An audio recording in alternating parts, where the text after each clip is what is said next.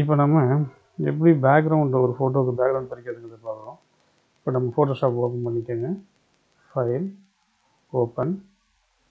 இப்போ நமக்கு தேவையான ஃபோட்டோவை நம்ம ஓப்பன் பண்ணிக்கிறோம். எந்த ஃபோட்டோவுக்கு பேக்ரவுண்ட் பிரிக்கணுமோ அதை ஓப்பன் பண்ணிக்கிறோம். இந்த ஃபோட்டோஷாப்பில் இருக்கும். முதல்ல இந்த பேக்ரவுண்ட் லேயரை நம்ம நார்மல் லேயராக மாற்றுறோம். அதுக்கு இதை டபுள் கிளிக் பண்ணிவிட்டு ஓகே கொடுங்க. ஓகே ஆகிடும். இப்போது நமக்கு இந்த பேக்ரவுண்டை பிரிச்சுட்டு நம்ம நார்மல் பேக்ரவுண்ட் நம்ம வைக்க போகிறோம். இதை எப்படி மினிமைஸ் பண்ணிக்கலாம். இப்போ என்ன பண்ணுறீங்க, நம்ம டூல் பாக்ஸில் குவிக் செலெக்ஷன் டூல் அப்படின்ட்டு குவிக் செலெக்ஷன் டூல் அதை செலெக்ஷன் பண்ணிவிட்டு எந்த பேக்ரவுண்டை பிரிக்கணுமோ அந்த பேக்ரவுண்டில் அப்படியே ட்ராக் பண்ணுங்கள். இப்போ இது செலெக்ஷன் ஆகிடும். செலெக்ஷன் ஆனதுக்கு அப்புறம் செலக்ட் கிளிக் பண்ணி மாடிஃபை ஃபெதர் ஒரு 0.5 கொடுங்க. கீபோர்டில் 0.5 செலெக்ஷன் பண்ணுங்கள். ஓகே கொடுங்க.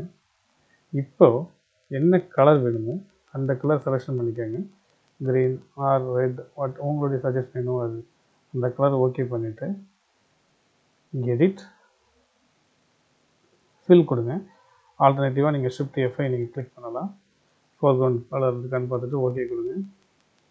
இப்போது செலக்ட் தென் டீசெலக்ட்.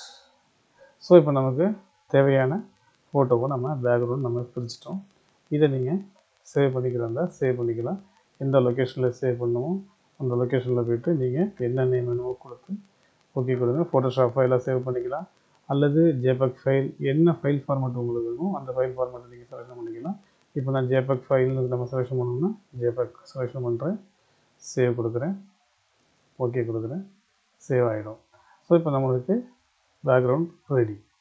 இப்போ இது ஓகே. இன்கேஸ் இன்னும் சிலது இருக்குது, சில ஃபோட்டோஸ் என்ன இருக்குது பாருங்கள். இப்போ சாம்பிளுக்கு இன்னொரு ஃபோட்டோ காமிக்கிறேன். இப்போது இந்த ஃபோட்டோ ஓப்பன் பண்ணுறோம். இதில் பேக்ரவுண்ட் சுத்தமாகவே நேச்சுரல் பேக்ரவுண்டாக இருக்குது. இதில் இந்த மெத்தட் வந்து நீங்கள் யூஸ் பண்ண முடியாது. இதுக்கு நம்ம பென் டூலை யூஸ் பண்ணி பேக்ரவுண்ட் பிரிக்கலாம். அது எப்படிங்கிறத நம்ம நெக்ஸ்ட் வீடியோவில் பார்ப்போம்.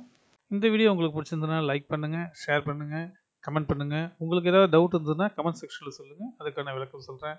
மறக்காமல் நம்ம சேனலை சப்ஸ்கிரைப் பண்ணிக்கோங்க. நன்றி.